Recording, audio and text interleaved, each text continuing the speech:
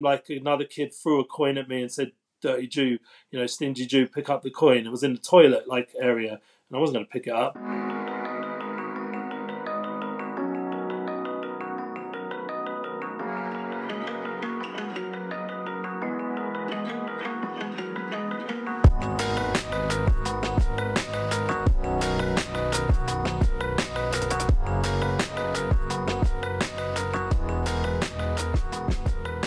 My guest today is Eli Goldsmith, also known as the Midnight Rabbi. Eli is a rabbi, podcaster, musician, and the brain behind Unity Bookings, a global entertainment promotion. Eli, how are you doing?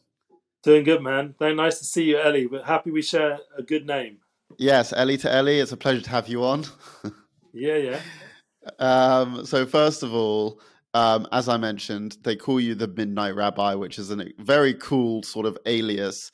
You sound like you belong in some sort of Jewish cowboy film. What is that about? Can you tell us a bit more about that? Well, it's funny you said that, cowboy, because when you write Midnight Rabbi, it always comes up first, Midnight Cowboy. So yeah, very different film. Yeah. But if you write my English name, Eli Goldsmith, it does actually come up Midnight Rabbi. And the way I got the name was from the students themselves. And that, for me, is the biggest honor, that I was out on the streets, the at-risk community, late at night, and being there with those boys, seeing them go through their struggles.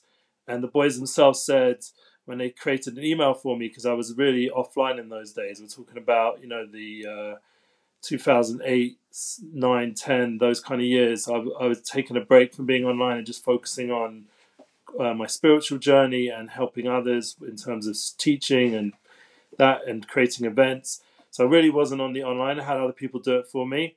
But they decided to create an email for me, and they called it Midnight Rabbi. That was at Gmail or whatever. I don't know if it still exists, the actual email, but the name definitely exists, and a lot of other brands that came off it online. But why Midnight Rabbi? Because am I right in thinking that this has to do with that you would study at midnight? That's the point. Yeah, it was a late night shift, and that was my insight to the world of at-risk teenagers in Israel, in Jerusalem specifically. I went to the head of the institutes and said, "Look, most of your kids are out on the street at midnight, literally, and that's where their main energy and life force is coming from. And you all are not there, and you're all ready for them in the daytime, early in the morning, throughout the day. And I want to be the person to be there for them." They didn't have like counselors or, they call it Abbayit in Hebrew, which means someone like who takes care of the campus, a family kind of employed for that purpose. But the missing point is there was no actual teachers or staff other than that limited, skeleton crew. And I felt that was the best time to access these boys. And it really became a success for those many years, to the point where I even had some interest from Tel Aviv and high-tech, entrepreneurs social entrepreneurs who wanted to create it into like an official Midnight Rabbi position, like that other people could be trained in. Now, it didn't happen for whatever reason. I think Madoff came along though during those years and made off with a lot of the sponsorship, and it was a little bit of a challenging time financially. So I ended up just being a normal bloke and getting a job. But up until then, that was my ideal position, because what I did is I followed up in the afternoon with a music class and studio access. So when they'd wake up again by 4, 5, I was there till 7, 8, and then I'd go off again, maybe sleep for an hour and come back at midnight. And I was literally up all night. And some places I even traveled on the last bus just to be on their campus, and I was there till the first bus in the morning. My God! So really, this goes beyond educating people. This actually sort of veers into maybe being some sort of a mentor and a counselor in some ways. Yeah, it really was. It was really with a mission that people like I resonate with what you guys are doing, that there's a certain urgency, and the street culture, if you don't get the attention you need, which unfortunately I've seen the results, you can end up, especially the last few years, it's gone crazy, the suicide rate and the overdose rate. The pandemic they talked about, they didn't really name it right. I think it was really a pandemic of opioids and other things that really was getting most of the population, the mental health issues. So I knew that being there late at night for these kids who are away from home, this is where I need to be. And it was an idealistic hope to save their lives. And many boys I'm still connected with, happily married, or even if they're still going through hard times, but they're still in touch. And thank God I've had a lot of good news. And as we say in Jewish, a lot of nachas. Yes. Well, I think that's absolutely amazing work that you're doing in Israel. You're not actually from Israel. We're actually from the same place. We're both Eli from Edgware. Yeah. What was life like growing up for you there? Yeah, so I would never imagine this is what I would be doing, at that time of my life in my mid-20s or something. I grew up in late 20s, 30s. I grew up in London, in Edgware, a North London boy, and North West London, I'd add. Very nice. And, the Goldsmith family were pretty well known.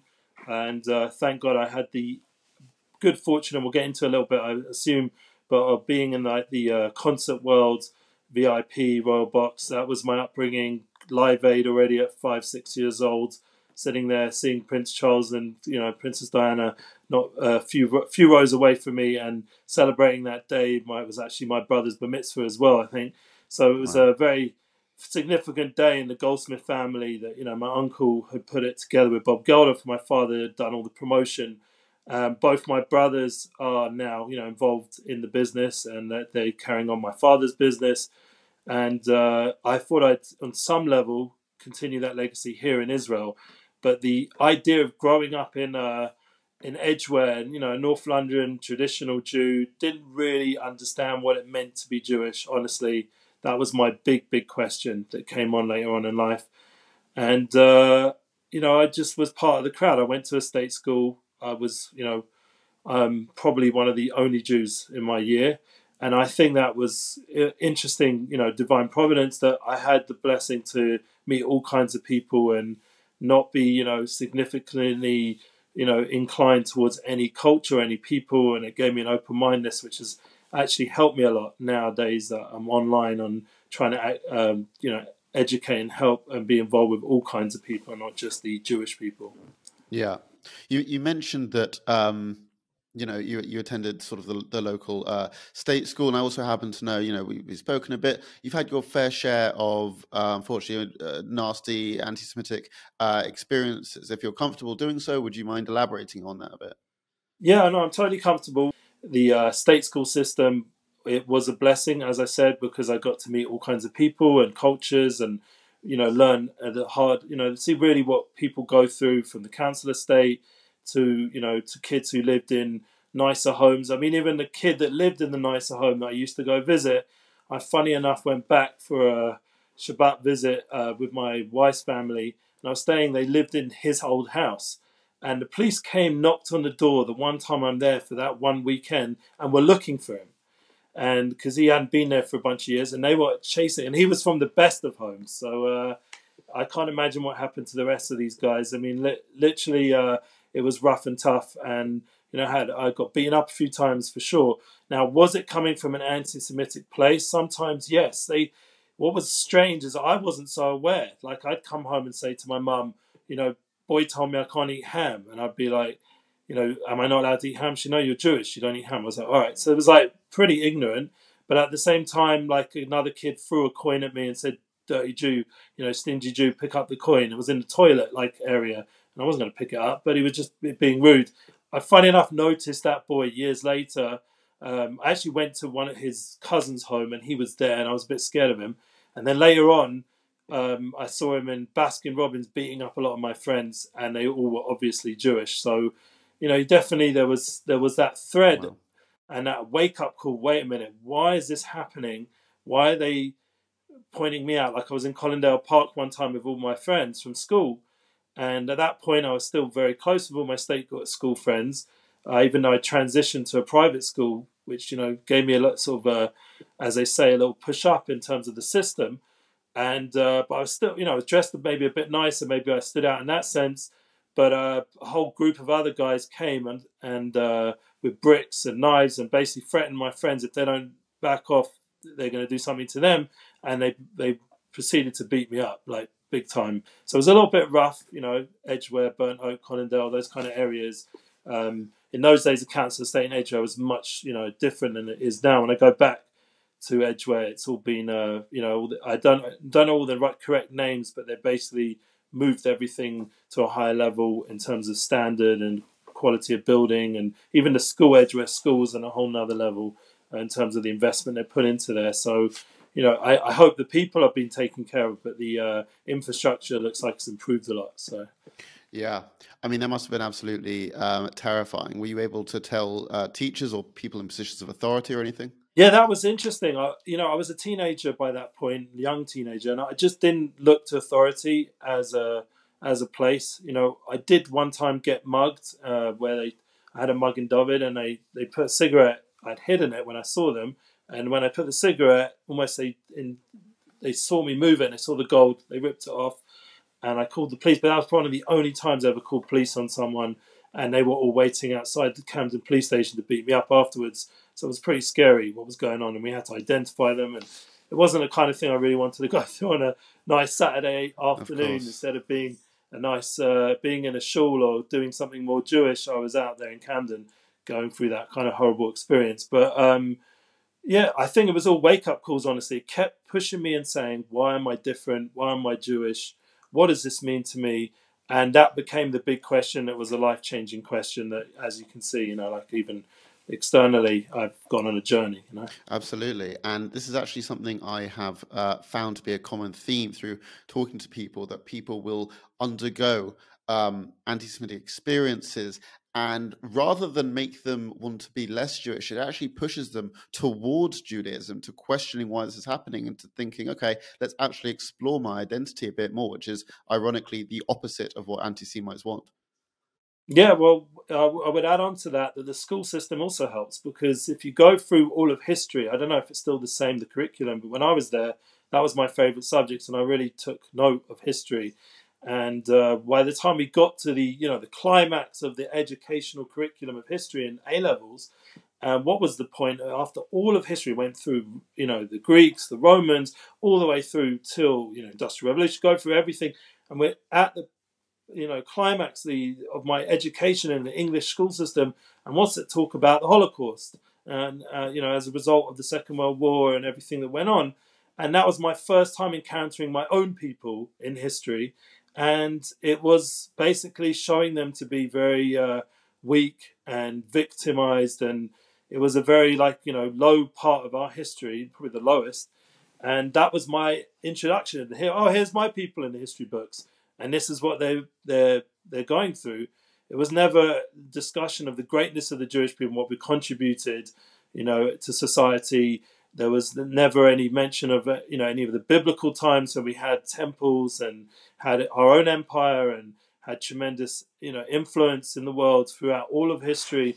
None of that was ever mentioned. Just this like nebby, subjugated people being bullied around and eventually killed in the millions. So that really woke me up. Like, what am I part of this people that have this interesting history? There must be more to it than just, because I saw with my own eyes how successful Jewish people are. In London, we were very much involved in, the management side in the music world, especially, and seeing the success we've had in that. And then, you look around and you see, every person in Hollywood somewhere is either Jewish or, influenced by Jewish people. They go to bar mitzvahs and bat mitzvahs. Everybody knows we're around. And it started to, open up with that big question. Yeah. You mentioned there, Jews being successful in the music industry, and as you mentioned earlier in the podcast, you come from a family of promoters. Like notably, you are the son of the legendary Harvey Goldsmith, CVE, huge promoter for live events. But I just make a correction. Harvey is my uncle. Apologies. He's my dad's younger brother. My father, who stayed out the limelight, but they worked together all that time as well, was Martin. And Martin was the one doing all the merchandise, and he was there just as much as Harvey. Just Harvey, that was his brand. Harvey Goldsmith Entertainments, whereas my father's event merchandising, which is he didn't put his name there. Yeah, but there's a family run a Yeah. family-run thing, which I really like. What was that like for you growing up? Because you must have rubbed shoulders with some pretty impressive figures. Yeah, so I'm happy you mention it. You know, it definitely gave me some popularity. Also, I've just made a list here, just some of the names that I remember. Hacksaw Jim Duggan came to my bar mitzvah, which was very cool. Wow. Picked up my grandma, a little lady, little Jewish Polish, I don't Polish, but a little Jewish lady on his shoulders and screaming USA. That was fun. I mean, I was a big Spurs fan, so I would have preferred a few Tottenham players, but my dad was in the business, so that's who he brought. And Hacksaw Jim Duggan. And then I went on a tour to the US with them in Pittsburgh. I was by a big WWF event back then, so I got to meet them all. I specifically remember that giant sumo wrestler, Yokozuna. Yokozuna, that's it. Yeah. And my dad actually was quite close with Hulk Hogan. He calls him his holy brother. Yeah, that's awesome. I mean, I myself am a big fan of WWE and formerly WWF. I'm incredibly jealous that Hacksaw Jim Duggan was at your bar mitzvah. You must have been the most popular. Yeah, he's a really, really nice guy. Like, really, really, they're all actually really lovely when you're with them. There were one or two psychos. I remember on that Pittsburgh tour in America, one of the guys, I think the voodoo guy, went a bit nuts, so they had to sort of kick him out because he wasn't just crazy in the ring; he was crazy outside as well. Right. And one of the stories my dad told me, that sumo guy, he got stuck in the toilet and the whole thing started breaking and it was a whole mess. There's always big stories on the tours. And I grew up with those kind of stories because it wasn't just the wrestling, it was the music world and hearing about Led Zeppelin, the Rolling Stones, and the biggest acts around, going backstage VIP, meeting Eric Clapton and Slash and Noam from Oasis in the 90s, when there was the new generation of musicians, and meeting all those guys and working at those festivals. I worked at Ozfest with Ozzy Osbourne and all those guys. Wow. And it was a very interesting, profound experience, especially for a teenager who loved music so much. Yeah. And I felt very blessed in that way, and my friends appreciated it also. My God, you must have had some incredible experiences. I mean, Led Zeppelin, for God's sakes, what was that like?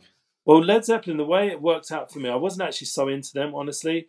But there was a funny story that when they made a reunion concert with them, Harvey and was, I think, a major point in bringing that together. And my dad and Harvey were the keys to getting the last remaining tickets. So there was a nice guy out there in New York, a guy called Jeff Palver, who wanted to get a ticket and couldn't get them because they were sold out pretty much. But through my family, he'd try his luck. He actually just brought Black Eyed Peas to Jerusalem for a Jerusalem Rocks event. So he was he'd heard about my family. And my dad pretty much said to him, "You want to get to me, you got to go to meet my son when you're in Israel next." So he came to Israel, met with me in the old city, even though he wanted me to come to Tel Aviv. I said, "I'm not doing that." So he came to the old city, literally handed me his credit card and said, I heard you work with these at-risk teenagers. And in the merit of Led Zeppelin, I ended up kitting out a full studio of music instruments and creating a concert that year that was about 900 kids, and kept many of the kids off the streets because they used that studio equipment. And there's still some guy using it to teach drums, and unfortunately a lot of it ended up after a few years getting nicked, as we say in England, by one of the kids who sold it for drugs. Unfortunately, I wasn't able to monitor all the equipment over the years, but initially it was an amazing help and created some great things. Wow, that's amazing. Now you are yourself a musician, and I'm assuming all of these experiences when you were younger will have influenced this in some way. I mean, in your youth, you even won a competition or two. Who are you? That's how I do my research. Who are you a fan of musically? So that competition was a good one. That ended up in the JC, of course, and that crew of guys I'm still best friends with, and I was just at one of their weddings in Amsterdam. It was amazing. And I actually helped with the music there, funny enough. So there's a continuation in the story. But in terms of who are my big influences, back in the day, I would say all the legends, like it's obvious, like people like Bob Marley and Jimi Hendrix. And my dad was a big jazz hippie, so I got to hear all the greats in that sense, from hearing like the top musicians in the world, like Eric Clapton. I met him and myself, but being able to go to his live events and sit in the Royal Box or Royal Albert Hall or anything like that, or Lenny Kravitz and Jamiroquai, Stevie Wonder, everybody. I mean, I must have seen all the greats, Michael Jackson, Prince, anybody and everyone, Guns N' Roses. I met Slash, got, different they were all big influences. But during the 90s, I got really into the grunge movement and hip hop. You know, that was what was big then, Beastie Boys and Snoop Dogg, and then that helped me get into the hip hop world. Tribe Called Quest, started to refine my taste a little bit with the hip hop music. And in terms of the rock, there's big stuff out there. I don't know. It's hard to go through who were my favorite, but I would say the top influence band on me in the 90s was Radiohead and Alice in Chains. I think those two. And I just think that Radiohead just opened my mind up. I mean, maybe I was doing a bit too much drugs in those days as well, the combination. But it just opened up my mind to that there was something more to life than the 9 to 5, corporate job. And it made me help in my search for more meaning. Yeah, absolutely. And this sort of search for meaning, in a way, it's a very sort of Jewish thing to search for more meaning, to want to know what else is out there, is it not? I think so. And I think that thankfully the Jewish world, as with all the different criticisms, and I'd rather focus on the good, especially publicly, unless we want to do something practical about it. But on a praise to us that we had all these tours that everyone went on around 16, and that made a profound effect on me because I'd never been to Israel, never been to the Holy Land, and coming here at 16 was like wow. And I came away with like this feeling like I was missing something. I felt empty when I came back. I didn't feel like I was really fully home once I'd gone there. At first, I thought it's because it was the whole social vibe and the whole energy of being on tour. But I think inside I knew that I was missing something. I wasn't there anymore. And I made it back there during my university days. And I really was there now to search. Yeah. Yeah. Now, listen, you want to talk about the power of music? We both know that there are artists out there right now who are actually fighting anti-Semitism through their art. For example, the rapper Westside Gravy, who he raps about anti-Semitic tropes in a very clever, effective way. There's the also not a musician, but the comedian and former podcast guest Eli Gold, who uses his comedy as a vehicle to bring attention to neo-Nazis in the United States. I just love it when artists of any genre use their talent to raise awareness of this issue. Do you think art and entertainment can be used as an effective way to combat anti-Semitism? Yeah, saving lives. That's what it is, really. And you take that festival, the Comedy Chosen Fest. We have Eli Gold there, and Modi and other guys, and then Nissan Black, thank God, was booked there. Not directly through him, I was involved in it. And then Moshe Rubin, who was your past guest, also amazing episode here alongside Eli Gold as well. That's actually what, really, I was like, wow, this is a serious podcast. So but I have to introduce my people to this. But, always looking for good content online, and it's so important. And you're doing that. And that's what opens me up to want to really push for good quality media and art, music, creative energy. We have it in us, and there are loads and loads of youth. My original concept was music for the youth. Like, we have to create a youth movement in the Jewish world and empower musicians and creative avenues, and not just leave it to the general music industry. We have to have a little bit more control, like independence, so that they don't end up in a not good situation from the music industry influence. Either financially or drug-wise. We want to protect our own people, make sure they're in a good place. So that's obviously at the top of the list. We've seen that the music industry does destroy its own stars, unfortunately. And that's something which I was very concerned about. And I was very happy to hear recently on a visit, a group of people came to my current work right now, and they were all in, the top LA scene, and I've been speaking with them actually since then. And one of the points they mentioned that they actually now have a movement of concern and bunch management and the industry to actually look after the musicians, which you'd think would be obvious. But if you look at the recent Elvis movie, it was not obvious. And that's just one example of many where the management, the main concern in the management, like my dad used to tell me, was making sure they had their hit of drugs. That's what he needs to take care of, Wow. And not really giving them the tools to be role models, to live a healthy lifestyle, and to be people that you'd look up to. And that's where we can really make a difference. If we have those kind of personalities taken care of and given the correct guidance in terms of lifestyle, then with the talent and the creative flow.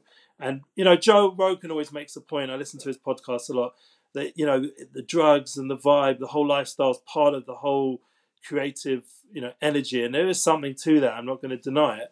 But I would suggest that, we can do better than that, as a Jewish people, in terms of having a standard and not just doing whatever we feel like. And then from that sort of endless, overflowing creative vibe, produce amazing art. It can also come with a very, focused a way of living that doesn't have to deny the creative flow.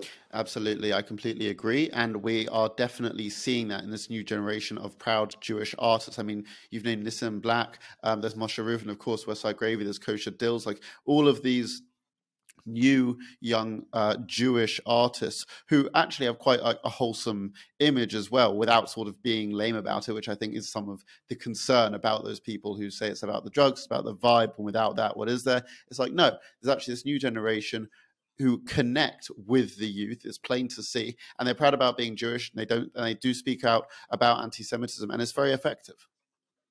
Yeah, I agree. And I think that the more we give tools and strengthen that side of the industry in terms of our own people investing in it, we can really make a difference. If I had ability, I would be doing large scale events already. My dream was to do a Unity concert in the whole world, and the way we do Unity events would create a platform for everybody to perform globally, like what happened in Live Aid, through the streaming tools they had in those days, satellite, etc. Nowadays, it would be much easier to do that. I don't even know if we'd have to Concord Phil Collins. I think we could figure out even quicker ways of getting everybody connected. And it's a different world we're in, and the opportunity is there. Obviously, the technology is still not at the level of in-person experience, but it is a work in process. So I do still have a vision of creating a global Unity concert, and if anyone would have an issue with it, that would show their lack of a unity. They would just show who they are. So that would be the solution to the ones who would be against it. Definitely. I mean, let's get on to that. You are the man behind Unity Inspires projects, which is really sort of an umbrella for a bunch of individual projects as well. That you have promotions, but you also have a podcaster, and that comes under it. Can you talk us a bit about what inspired Unity Inspires? Yeah, great. I'm happy you went to this, because for me, this is what my passion is, because it's been a journey. And I had a vision when I was a student in the university in Sussex, running along the beach there in Brighton. I used to go jogging a lot. You wouldn't imagine, actually. Pretty good shape back then. And I was running along, and I had a vision of unity, of people together with light and positive and love. And I wasn't on any drugs. I'd actually quit drugs by that point, made a decision. And, it's a decision. Thankfully, what happened, I lived with a dealer. So it was either all or nothing. So I just decided nothing. And I got into very healthy, it went together with my Sabbath or Shabbat observance as well, sort of went together, because then it showed I had the ability to say no to cigarettes and other things. And that running along, I had this vision of unity, and it was very much connected with my journey to Israel that I soon took and had already taken at the beginning of the year in university. And I just knew that there was this mission that we have on a soul level, that it's not enough just for us to become the best people we can be, but we need to also unify with the rest of the world in some way or form. And one of the ways to do that is through music and art and creative platforms. It's a sort of a level of communication that surpasses what general media is busy with, which is the word form, or newspaper that back in those days. Nowadays I suppose it would be Twitter, which is a complete nightmare for Unity, and other such platforms, the social media platforms, or TikTok or something like that. They're not really leading towards a unified path for humanity, and therefore, since there's such a divisive, dystopian degeneration going on right now, you would just listen to Russell Brand or anyone discussing every single episode, what the F is going on, like every single it's gone nuts. So if that is where the world's generally heading right now as a discussion and a focus, so we have to, obviously, as always, all revolutionaries, and I consider myself one, we have to, from the Jewish world, really revolutionize our focus in music and entertainment and unity. And it's something which is all connected. The culture wars is where it's at. And we have to help the youth open up. When I was developing myself, it was during those years through music, and the voice of the musicians had a big influence on me. And I think that nowadays it's just even more so that once you've got your following, you know, an example like NF, if you've ever heard of him, a rapper, yeah, current. We're talking about someone current now, yeah. So he doesn't swear, great, amazing, doesn't use any bad language, and yet he's a top level hip hop artist. And you know, I believe he's on like similar levels to Eminem in terms of quality.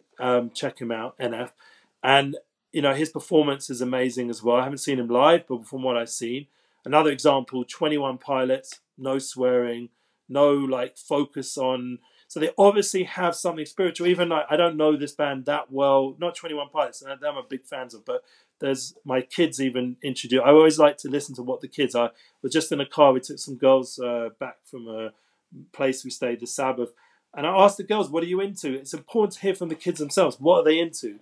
And that band, I believe, Dragon something. What's it called? Imagine Dragons. Yeah. So that band, for example, also the guy has some sort of principles and values. You know, I don't think he's religious or anything, but just he has some principles, and that for me shows that there's hope in the music world to influence the culture. So to come back to me, Unity Inspires projects. What the concept of Unity Inspires is that unity is the idea, that's the ideal. Inspiration is how we're going to do it, and the projects are just the practical ways of making it happen. Yeah. So the inspiration is what's going to make the change, but it's got to come from a source of unity. And this really is a deep concept. It really goes into the idea of mind or thought, speech, and action. The idea of unity inspires projects. That's the theme behind it. So I wrote a book called United Souls just to explain it.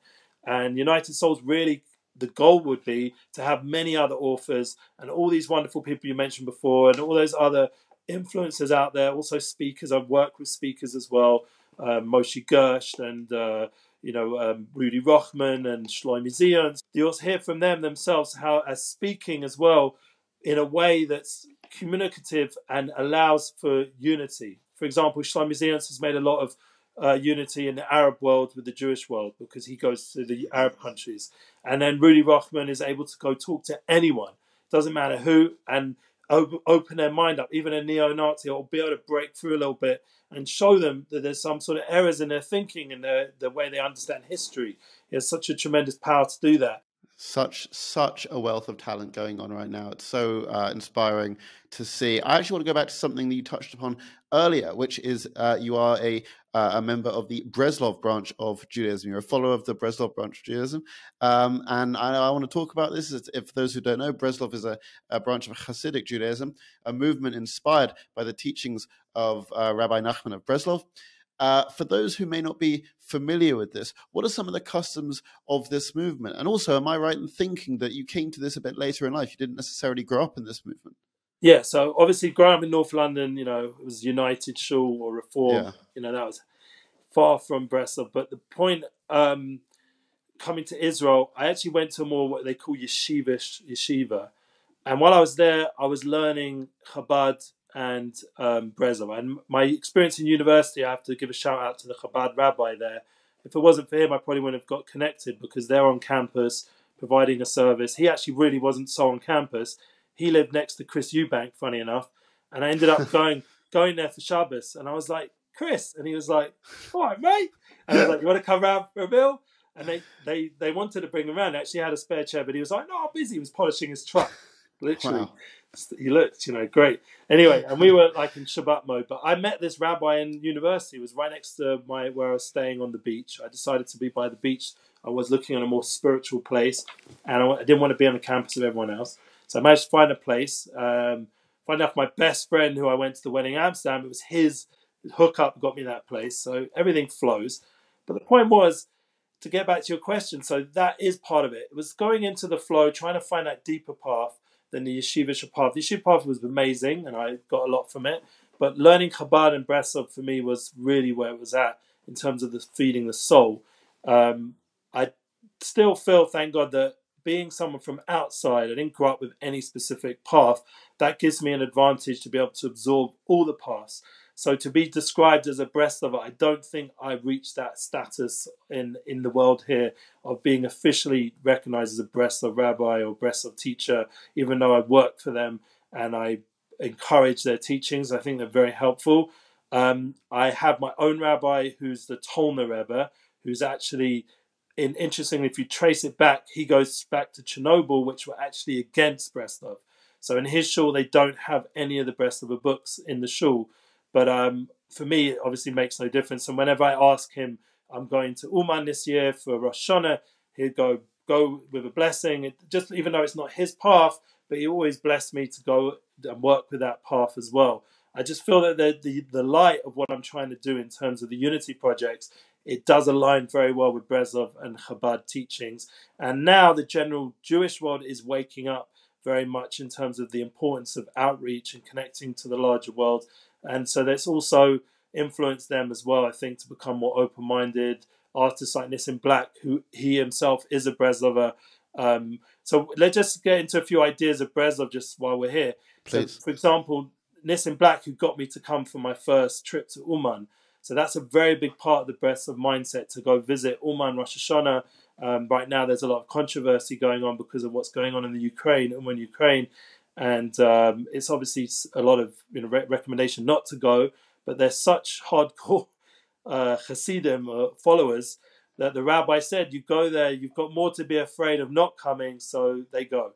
And Nissim Black got me there my first year, and then slowly I started working for the rabbi, so I was there with him, part of his institute. But the concept of going to the Rebbe Nachman, was his big answer, that if big advice to fix up the whole year by being by his graveside in Uman. So they endeavor to be there, and sometimes there's thousands and thousands. Before Corona, I think it was coming up to 100,000. Another concept of Breslov that's relevant for everybody is the idea of talking to God, which is what we were talking about with Amunah, is having that relationship with God, which I think everyone in the world nowadays can get inspiration. The whole addiction world, the 12-step movement, everybody knows that, in order to really overcome these addictions, you need to have a higher force, a higher power. You call it what you want, but the point is you have to connect to something beyond yourself to be able to overcome the addictions that are so powerful. And that is a very truthful reality of human existence. And people being able to communicate to that higher power gives them energy and focus and abilities to do things they wouldn't be able to do. So Amunah is really where it's at. It teaches us to do that on a daily level for an hour a day if possible, or whatever amount of time. The main thing is you're doing it daily, talking to God as part of your daily life, not just the prayer service, but as extra.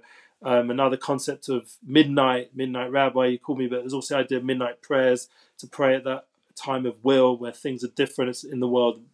They're meant to be more at peace, even though they're not nowadays. But the concept of praying at those more holier moments. Also mikveh, going into a place of purity, of waters that purify you. These are the kinds of customs that they took on. The main point is it's much to do with inner work. It's not to do with trying to change the world. Chabad is a different kind of vibe. As you know, I'm sure everyone knows who Chabad is. They made a joke that when people start to populate Mars, Chabad will also build a house there. So that's part. Chabad is everywhere, so we got to go with that one. But for me, the concept is the ideas behind Chabad, of the Rebbe and his ability to influence the world and build leaders like he did, like Rabbi Sachs, and the many, many thousands of Chabad people out there who are leaders in their communities and changing the communities. Whenever we travel, Nissim Black, one of the first things we're going to get is a Chabad rabbi hosting us, and not just like whatever hosting, like amazing hosting of love and bringing us into their community and giving us opportunity to connect with their people. And if it's become, you have the idea of a tour circuit, so you have all the major promoters. So I would say in the Jewish world, Chabad is like the kings of the tour circuit for the Jewish world. Wow. I want to go back to something you mentioned. One of the concepts of Breslov is Emunah, and you said that if to spend an hour a day carrying this out. What does that look like? Would that be would people could they relate that to meditation? Is it more prayer based? What does that look like? Well, I think those kind of questions are going to be amazing to ask someone like Nissim Black, because he's really a big spokesman on this concept. I present it. I'm an MC for it in terms of bringing those kind of personalities, but I don't feel comfortable because I once again, as I said, I'm very varied in my approach to Judaism, and I don't feel comfortable pushing it like as the path or living it up to it, what the rabbi is asking. So, but it definitely, what it does do is it centers you every day. It impacts your life with serenity. It gives you tranquility because you cleanse yourself an hour a day. Not only do you go through all the things you need to clean off, but you also now hand your life over to a bigger force. So you're not in control. And that the whole anxiety, the world of anxiety nowadays and mental illness would in itself have, obviously there's going to need professionals, etc., but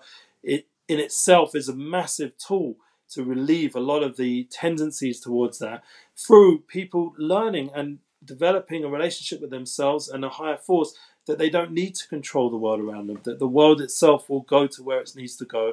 You need to do what you need to do, and that's by turning to the higher force and tuning into your real essence. And then you can do that mission in the world once you're tuned into that inner part of yourself. The way I would discuss it personally, without quoting others, is the concept of soul. You have to tune more into the soul level. That's my focus. United soul concept, that we are all souls. We need to unify as souls. We need to learn the language of the soul. And one of those ways is through the meditation on Amunah, Hispodidus process of talking to God. Mm. Wow, that's such an interesting sort of holistic way of looking at things. Would you say there are any challenges that your community is facing right now? And if so, what needs to be done about them? Yeah, so challenge-wise, it's not really my position, once again, to discuss the problems in the Jewish world, because there definitely are. It's pretty, the media do a great job finding all that stuff. Yeah. It's pretty much, already been said. What I would say is that rather we have to, as a people, be more proactive and dealing with solutions to those clear issues. One of them, obviously, is building better financial systems to help the larger infrastructure work better and more honest and more straight. And one of the things is, once again, to bring those values of the soul, which is where do all the values come? I'd love to get on Joe Rogan's pod and say to him, mate, you always talk about how much you love all your fellow comedians and you give them platform and you do all these amazing things for all these people, but where does it come from? And I'll say, I just love people. Where does love come from? Where do these feelings of need to connect to another person come from? And that is the soul level. That is the soul level that the world is not really discussing. And one of the points that I want to do on a global level and really work hard on, get very much a viral concept, is hashtag anti-soulism. There already is anti-Semitism. That you go on Twitter, trending is anti-Semitism almost every day. And then that's where you guys are. Anti-soulism, the idea of the soul level, is something which we have to focus in on as a people. And the more we do, the more we go into the inner aspect of who we are as people. And music, where does it come from? The soul and the creative aspects and the art and all these talented speakers, they're speaking from the soul. That's why they're so meaningful. Once we start to source it in that level, then we start to understand, wait a minute, we're not just physical, we're not just emotional, we're spiritual. And that will change everything. For example, the technological revolution going on right now. They have no answers. There's Tristan Harris trying this, humane technology and the social dilemma. And they're trying to fight with this overwhelming, increased social media experience, and they don't know how to deal with it. It's affecting kids en mass, mass suicide. It's not just like a small issue; it's a massive issue. It's affecting, body esteem on every single level of society. People are affected now by this technological. We're all attached to our phones, and what's next? So I'm trying to at least create much more of an awareness. And I know, thank God, there are amazing rabbis and teachers and rebbitzins and all kinds of people like yourself who are a little bit more searching, or maybe in a big way searching, or in their lifestyle, like we said, Chabad, every day bringing the soul to their community, putting their soul out there, expressing the soul, without getting into any of the political stuff, just on a daily individual level. All of us can be more soulful. more kind, more loving. These are all aspects of the soul. If you can sort of just give, and I'm not asking you as a representative of Breslov Judaism, just as you, Eli Goldsmith, if you can give. Appreciate that. I don't feel I'm worthy of Breslov Judaism anyway. Like I'm part of it, but not. If you know what I mean. Can you give like one tip for how people can be more soulful in their day-to-day lives so they can apply? Yeah, I think one, it's very cool to just get out the labels of society. That in itself would just do us all a good job. Try to just really like tune into the fact that you're a soul. Once again, you mentioned about prayer service. I think prayer is a very important thing. Meditation, mindfulness, whatever way you call it. I think acting more godly, becoming more godly, thinking about being aware that you have an influence in your life and what you do influences the people around you, and therefore you should try and make it the most positive influence and the most uplifting influence. You should try, as humankind can, but like in a real way, in a daily way, to be a nicer father in my situation, a nicer husband, a more caring, more empathetic. You know, there is enough wisdom, enough good people out there, enough good voices. Like, you go through your podcast list of who you listen to. Make sure they're good influences. If they're not, filter them. If they're a bit, risque, work out how to tune into the good parts of them. Same with all the YouTube stuff. Same with all the Netflix. If you waste your time on that, whatever it may be, don't waste your time on it. Live a better, more active life and less online. Try to filter out all the noise and all the nonsense and all the distraction. Tune into a more soulful experience of life, a more meaningful experience of life. And if you look at the really, truly successful people out there, they're doing it. Whether they're doing it in the name of religion doesn't make a difference. They're doing it. Yeah. Now, I'm going to ask you a question which I ask all of our guests, which is, if someone says to you, look, I don't know loads about anti-Semitism, I don't even know loads about Judaism, but I want to help in the fight against anti-Semitism, what can I do? Well, I think one of the things that people need to do more daily is share this kind of content. It upsets me. I spend hours every week putting out content, and I see one or two good people take the time to share it. Majority are scared to share it. Not just that, they're scared to like it.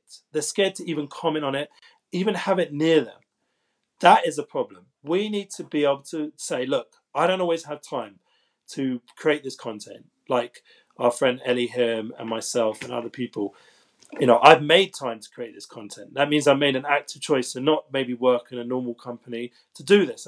Not everyone has that ability. Okay, so therefore, what they do have is they have, as Stephen Covey wisely talks about, their sphere of influence. And that sphere of influence, they can impact through liking, sharing,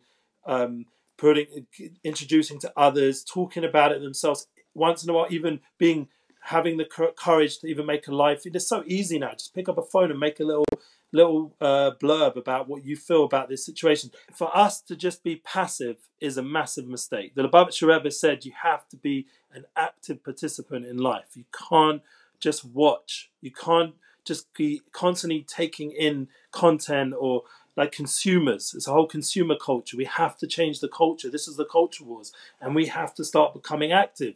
It doesn't matter, Jewish, not Jewish, it doesn't make any difference. The point is there has to be activism of people who are bringing soul concepts to the world and healthy lifestyles. It has to be done proactively. It has to start becoming impacting the business level, impacting the relationship. And that means each of us individually every day practically need to like and share a few times a day something of meaning and purpose that can bring some light to the internet experience, to your WhatsApp group, to your TikTok flow.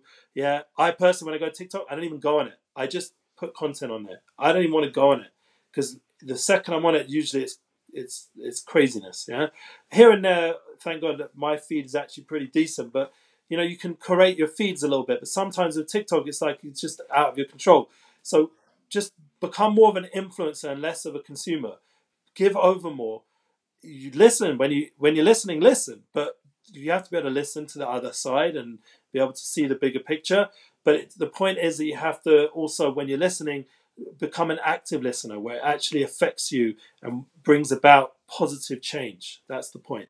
That was the idea. Unity inspires projects. The thought, the ideal of unity, that humankind should be unified, united souls.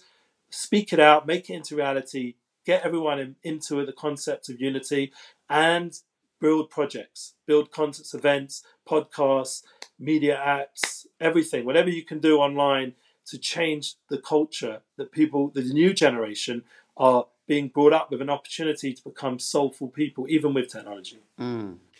Eli, before I let you go, please tell the listeners, where can people find you? So I'm at Unity Inspires Projects. Very easy way to remember. It's on Instagram. It's still a pretty new page, so it needs a lot more following and sharing. And it's, you know, I would love it to get unstuck in terms of its ability to affect people. You know, all the musicians I work with, I'm connected with, like on their platforms here and there. They'll share my stories or whatever on our Instagram. It's very likely I'll be again on tour with Nissim. Our last Hanukkah was in the UK with Nissim in Manchester and London. Easy to find online. Just write Eli Goldsmith, Midnight Rabbi, and all the different platforms. I'm pretty active on everywhere. I believe we have to be. And as I said, it's a matter of now, people like us doing this work, we need everyone else to make it grow, to expand it. And so it's up to you guys listening to make it happen. Definitely. Eli Goldsmith, the Midnight Rabbi. I have thoroughly enjoyed this conversation. Thank you so much for coming on Podcast Against Antisemitism. Pleasure. It should be successful. Campaign against antisemitism, and you specifically, should be successful, and we should see a change in the discussion online towards the good.